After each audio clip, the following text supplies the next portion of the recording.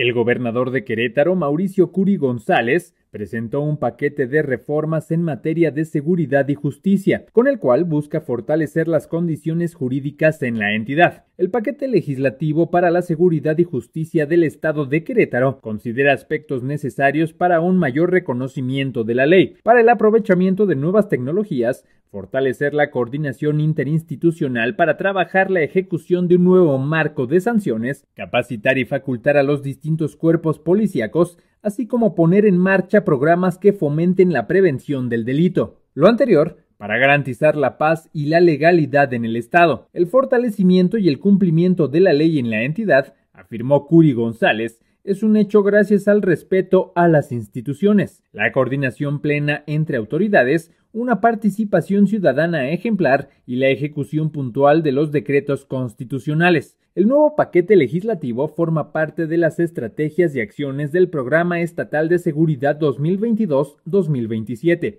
y se conforma por 10 reformas legales para la seguridad y la justicia. Institucionalización del Grupo de Coordinación Estatal y Municipios para la Seguridad, la existencia del nuevo modelo de policía de proximidad queretana, nuevas sanciones de trabajo en favor de la comunidad o medidas para mejorar la convivencia cotidiana, eficacia del Código Penal del Estado, programas interinstitucionales para atender sujetos reincidentes en violencia, género, adicciones y vialidad, con participación comunitaria, fortalecer la participación comunitaria, servicio de carretera para los operadores de 911, 089, despacho, vigilancia y unidades de inteligencia, reingeniería institucional para mejorar y facilitar el acceso de las víctimas del delito a los servicios de justicia penal, creación de una dependencia gubernamental especializada en la prevención del delito, la violencia y la procuración de comportamientos de convivencia comunitaria.